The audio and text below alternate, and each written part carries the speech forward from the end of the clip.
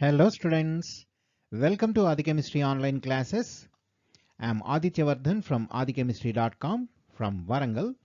Today we are going to explore a crucial topic, the Laporte rule that deals with electronic transitions in transition metal complexes.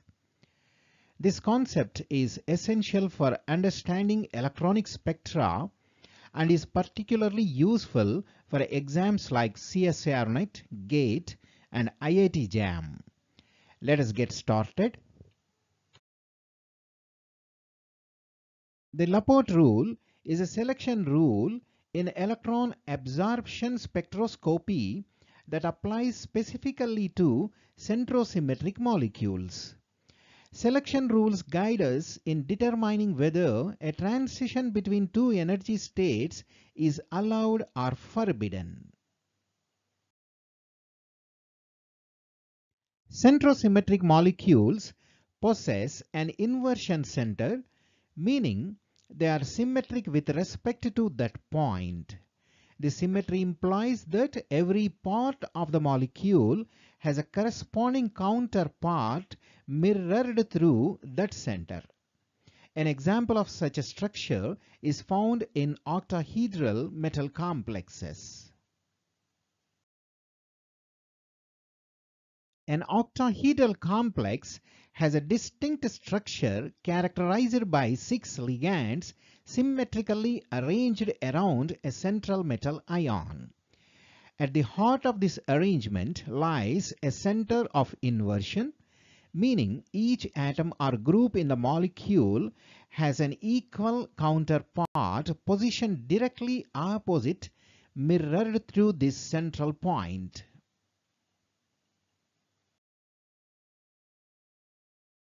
Now let us discuss the Laporte rule. According to this rule, in centrosymmetric molecules, the electronic transitions that conserve parity are forbidden. Parity refers to the symmetry state of the molecule with respect to its inversion center. If the parity remains unchanged during the electronic transition, that transition is not allowed according to Laporte rule.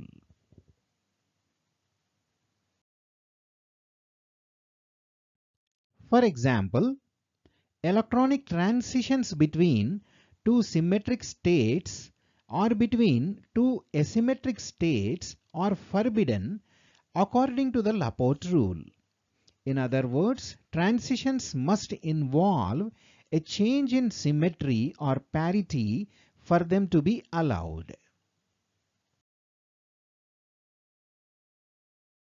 A symmetric state is referred to as Gerade, denoted by the letter G, while an asymmetric state is called Ungerade, indicated by the letter U. The term Gerade is a German word meaning even, and it denotes symmetric states. In contrast, Ungerade translates to odd, referring to unsymmetric states. This notation helps categorize the symmetry properties of molecular states when discussing electronic transitions. Let us now determine if the p orbital is Gerado or Ungerado by performing the center of inversion symmetry operation.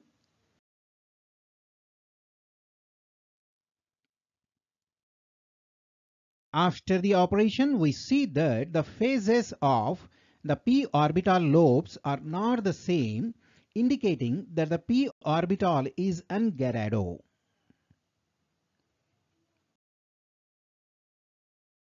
Next, let us check the symmetry of the d orbitals.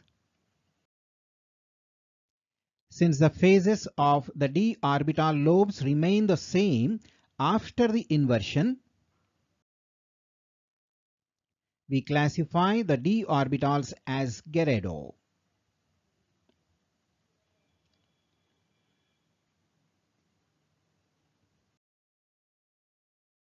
According to the Laporte rule, Electronic transitions between orbitals of the same type are forbidden because they have the same parity.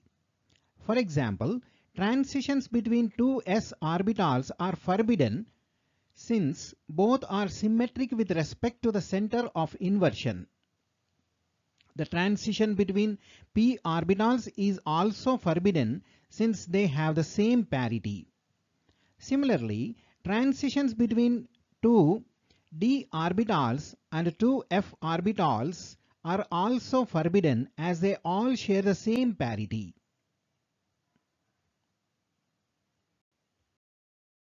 In the same way, the transition between an s orbital and a d orbital is forbidden as both are Gerardo symmetric in parity. Likewise, the transition between a p orbital and an f orbital is also forbidden since both are asymmetric or un-Gerardo orbitals.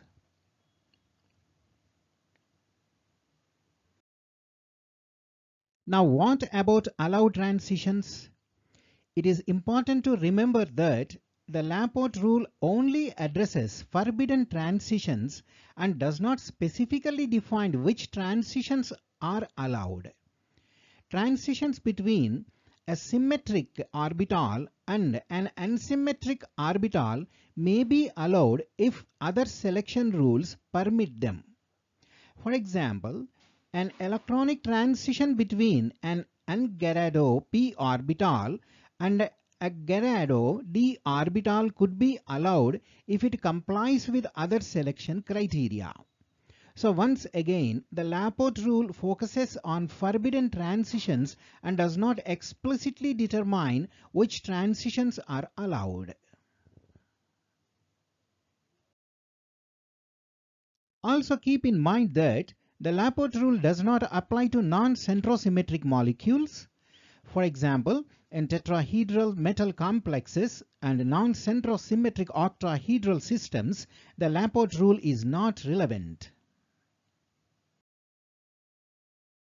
In theory, transitions between two d orbitals in perfectly centrosymmetric octahedral complexes are not allowed according to the Laporte rule. However, weak d-d absorptions are still observed primarily due to vibronic coupling, which arises from asymmetric vibrations in the molecule.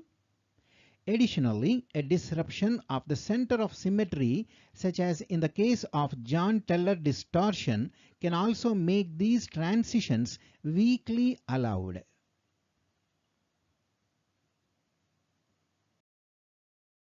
That's all for now. Visit adichemistry.com for more information on this topic or search for Adichemistry CSIR NetGate using any search engine like Google. You can also find links to worksheets and other study material in the description section. If you find it difficult to reach them, don't hesitate to ask me in the comments section or drop an email at adichemadi@gmail.com.